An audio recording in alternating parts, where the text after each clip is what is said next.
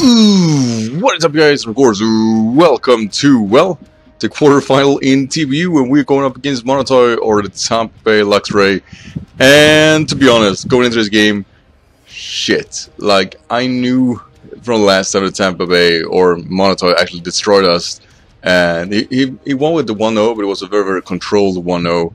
And I had a different set in mind for this specific game. If you haven't seen my battle analysis, make sure to check that one out. And of course, check out Monotoy's, both his team analysis and of course the battle itself. Now, having that said, he brings pretty much the same team as I predicted, outside of being in Kyurem instead of the Inchi, which I think is fair. Kyurem Black is actually really good. Outside of my sister, Kyurem Black actually destroys us, Ghana. So that's something that I'm being very, very aware about. I myself was going to bring Drapion for the lead, basically to hope that it brings Kyurem Black, and in some fashion, kind of whittle it down in some fashion. But, you know, we'll see what happens. But outside of that, I need to play very, very good against the Magneton this time. I need to play better. I have Shed Shell this time around because, well, let's face it, I lost my sister really early in the previous game. So if I lose sister, he wins the game. And that's pretty much the same premise as it was last time. So knowing that, I knew I had to play a bit smarter than I did previously, and against a player such as Monotoy, that is not that easy to do. I mean, he's a very, very powerful trainer, and to be honest, going into this game, I was just hoping that something would work, because, like I said, he's a very good trainer. So anyway, with all this in mind, guys, let's go.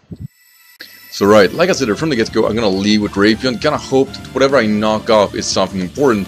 Now he's gonna lead off with Cure, and I was thinking, oh, nice.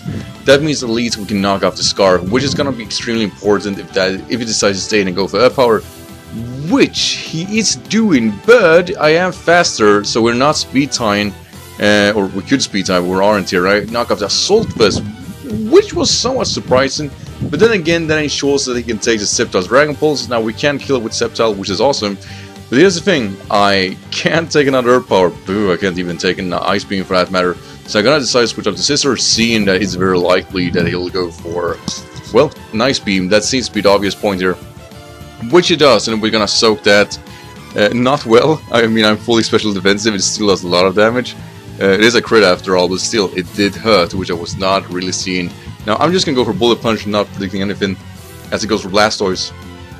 And yeah, we can't touch that. We simply can't touch that, and I can't really get out efficiently, so I'm gonna go off for a hard switch and switch in, of course, Heracross.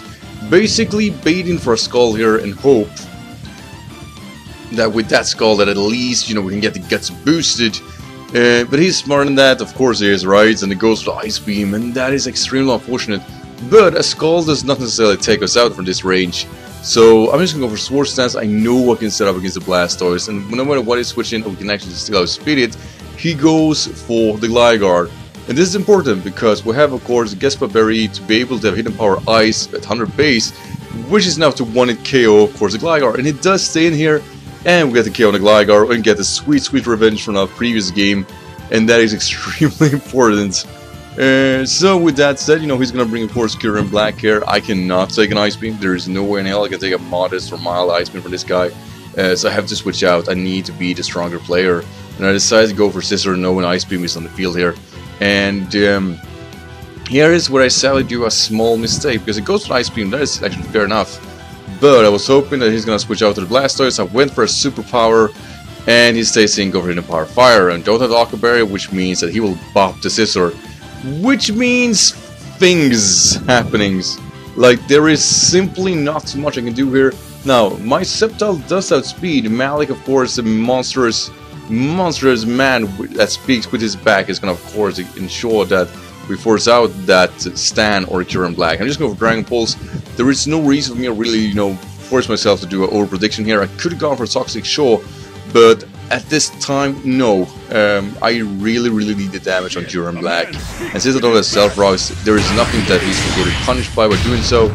So I'm forced to switch out, of course, as I'm going to Drapion. Drapion can take on, of course, Cresselia. Nothing really big to it. And he actually gonna or pull a double on me and go back to the Kyurem Black. And I was like, oh shit. Alright, so we got Drapion too. Fantastic. That is exactly what I wanted. So I go for the Earthquake. I'm basically over damaged. I have nothing on my team that can take the Ice Beam. I don't intend to try to take it either. and Draven here is gonna fall, which is unfortunate, but like I said in my previous analysis video, it's either everything or nothing for Draven in this game. It's gonna bring back, of course, the man himself, Malik, and this time he's actually gonna stay in. You know, it's one of those things, like, he either overpredicts or he stays in, and he does stay in here hoping that I go for a less effective move, which I'm not. I'm definitely want to Cure and Black out, and I got it. So he's gonna bring here, of course, the Scolipede, and knowing from my previous game that we had, I had Substitute, so I'm not gonna pull any punches here, I'm just gonna go for Dragon Pulse, hoping he thinks I'm gonna go for a Substitute, as he goes for the Poison Jab, which is extremely important. Now, after this turn, we see that he doesn't have Speed Boost. That's important, obviously, fearing that I could trace it, and it's not like he needs to speed anything on my team anyway. So I'm just going for Alpha Max, and due to my defensive investment, I know I can take a Poison Jab at this range. But he gets the max roll, and that is so close of killing us, as I basically go for another Quake. Now, I could have gone for a Sword Stance here, knowing life would kill him, but I wouldn't want to risk it. Of course, switching into Magneton at this range is obviously scoffed. Plus, I kind of want to bait him, go for Volt Switch, and that is exactly what it does, as I bring, of course, Thunders. And I'm just gonna say that's it, guys. Due to him go for Volt Switch there, and I can set up a nasty plot, that is pretty much GG. There is nothing he can do, even if it has Ice Beam, of course, on Cresselia. He can't one-shot us in this range, sadly. And I finally pushed, of course, a mighty Monitor into a corner. And I say that with, of course, a glimpse of irony, because I only win because it did a few over predictions, and I actually had, of course, Hidden Power Eyes or Natural Gift Eyes on Heracross. That's the only reason I win this game, because I think his team is super good against me. But this was not a game against, you know, who has the strongest team. It was definitely a game of who does the right prediction. Last time I lost it, and I lost it barely. This time I win, but I win it barely, and I think we are still an even match. Even though I end up winning this specific game, I still believe Monitor plays a really good game, and I only win because, well, it was my day. It is basically what it comes down to. He, of course, got the Scissor out of the way, which made Magneton somewhat ineffective for my team, but at the same time, I really needed Scissor to stay safe throughout this game. Now, I am, like I said, I am somewhat lucky, and I do a few good predictions with Sceptile and whatnot, and it ends up winning me today. But this game, while it's a 3-0, it is still one of those 3-0s where it could have just turned 1-0, because Thunders was the only effective mon left with this matchup in mind. So having that said, you know, Monitor, GG and whatnot, I do believe, like I said, that you are just as good or worthy of winning this game as I were. So, for what it's worth, GG, man. So yeah, you know, what else can I say? Yeah, Monitor plays the game exactly right, and while I do get a few things right in this specific game, I won't really deny that the previous game were, well, just as close, and this victory is as much worth as that one, even though I do progress here to semi-finals, and I don't really know who I'm facing yet, but whoever it is, things are gonna get down and rough really early. The ones I'm facing next round are two people I've faced before. It's either Eric or Risipao, so yeah, I'm staying somewhat stressed out till then. But yeah, as far as this game specifically go, I guess the only thing I could kinda catch, of course, Monoways, is that he stays in with Cure and Black, not switching yet again out to Cresselia. I think he had the option to do so, but I do believe at the same time that he made the right call. Like, he had reasons to stay in with the Cure and Black, hoping me to overpredict and go for Leaf Storm and whatnot. So I could see what I was trying to do, and I don't really disagree with the play. It's one of those things that I do believe becomes a very decisive factor. But then again, my Thunders is faster, and I still have Focus Blast, which obviously could miss. But I still have options left, but Sceptile definitely got the denting efficiently, or the denting well, with this in mind. And I kept Thunders healthy. I needed it healthy for, of course, Scolipede if it had Rock Slide or Poison Jab. It could at least take those hits. But yeah, I do believe that the big deciding factor is that Gligar gets out of the way, which ensures me that I can spam Thunderbolt, that Heracross can go freely for close combats. Stuff like that just pawned down throughout this game, and it won me the game. It is that simple.